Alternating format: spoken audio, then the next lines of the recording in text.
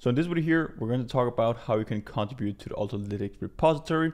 So if you're finding any errors, bugs, or you just have additional features that you want to integrate into the Ultralytics framework, then we're basically just going to see how you can do it in this video here. We're going to see how we can fork it, make our changes, and then do a pull request. What are the requirements and so on? How can we make contributions to the documentation as well? Because we need to actually document it. This is a very large repository with a lot of different contributions, as we're going to see as well.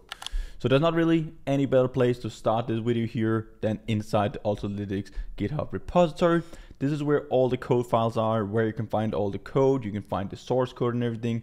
If you want to integrate new features, you can go in and add it directly here. This is the folder structure. If you go over to the right here first, we can take a look at all the different contributors.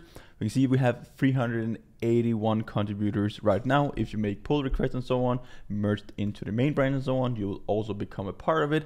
It's really good way to learn both computer vision, but also just coding in general and working in larger code bases. Could be different software systems and so on. This is also how you'll work out in a company. So it's a really good learning experience to contribute to open source frameworks, but it's also a good way to get your name out there, work on some cool projects, and the Ultralytics community is very awesome. If you have any questions and so on, you can always reach out, ask the questions. A lot of people are happy to help you out as well. So right now, let's just go inside all the contributors to start with. And we can see basically like all the contributors, the number of commit, community standards and so on. So we can see all these different graphs where you can scroll through them and see all the people who has contributed. We see the number of commits here in 2024 is basically just going up. Ultralytics, the whole framework here is growing a lot.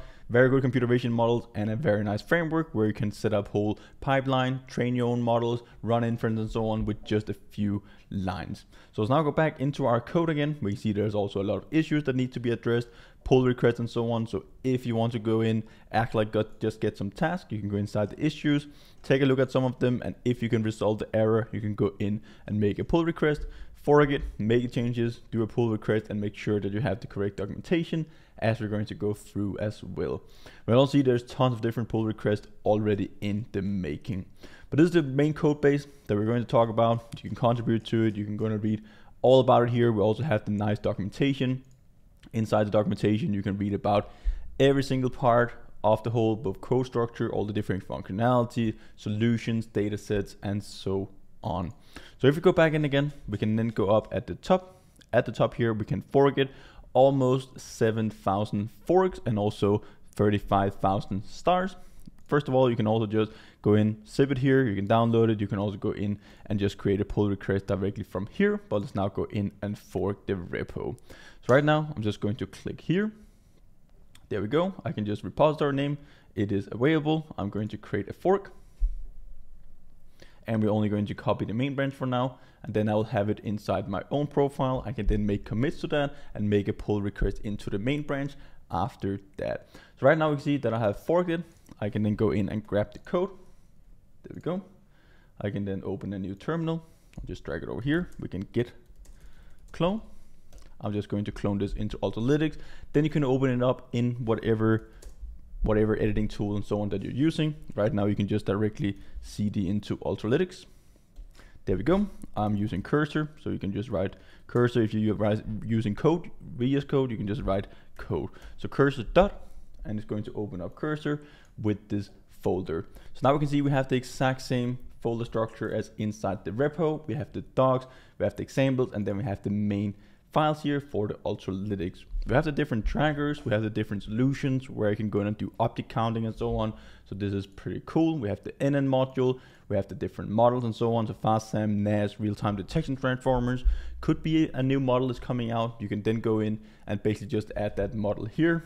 That will require like really good documentation. But let's say that you're creating a new YOLO model and so on, working on that. We have the Ultralytics Hub, engine, data, and all that. So it's really good and intuitive code structure. But you can basically just create your changes. Let me just go inside, for example, the solutions. We can take AI gym. Right now, I'm just going to change something. Of course, you will change something that makes sense. Might be that you're fixing an error or basically just adding new functionality. So right now, I'm just going to go in here and increment by 2. instead of or just one for our up counter. In our gym solution, we have videos covering all this as well, so make sure that you check it out. But then I have made a change here. I can go in and state the change. I will make a commit message, so I have an update. We'll commit it and we will sync the changes. So once we have synced the changes, I can go inside my GitHub profile.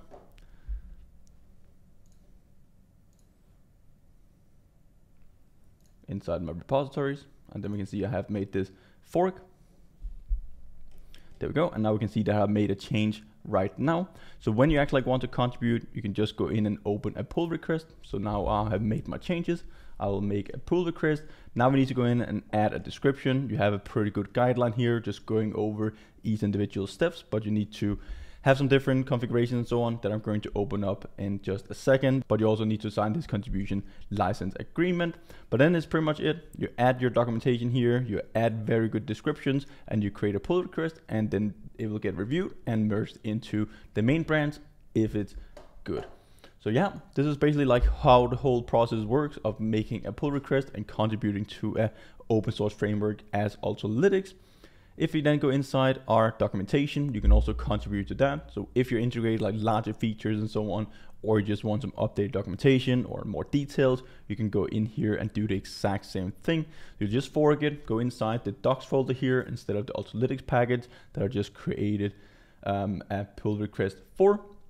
Then we have dataset, guides, and so on. And let's just go inside the dataset, for example. We have detection. Then we can see we have all these markdown files for our documentation. This is all the same documentation as you're seeing on the website. So right now we just found the dataset. So let's go inside our datasets tab. Dataset, we had object detection, and which one did we take? We took the Coco MD, so that will be this one. So this will be the exact same as we have inside the GitHub repository here. This is how you can make contribution, and if you go inside the datasets, you can also contribute to the datasets. First of all, collect images, annotate them, export annotations, and organize the dataset. This is just the dataset format that Ultralytics is using. We need our data YAML file, and that's pretty much it. You'll just create a pull request as I showed you, and you can also contribute with a dataset. So code contributions, solving errors, adding new functionality, making contributions to the documentation, and also datasets. If you have a very cool dataset, we can see we have all these over to the left directly out of the box. So this is very awesome. I definitely encourage you to go in and contribute to open source projects. You meet a lot of new people, you get to work on larger code bases, how you can integrate different solutions, integrate different features into a larger code base. You'll make good contributions, you will learn a lot over time, and you will get way more familiar with the framework that you're working with. So definitely go in, make some contributions, and then I'll just see you guys in one of the upcoming videos. Until then, happy learning.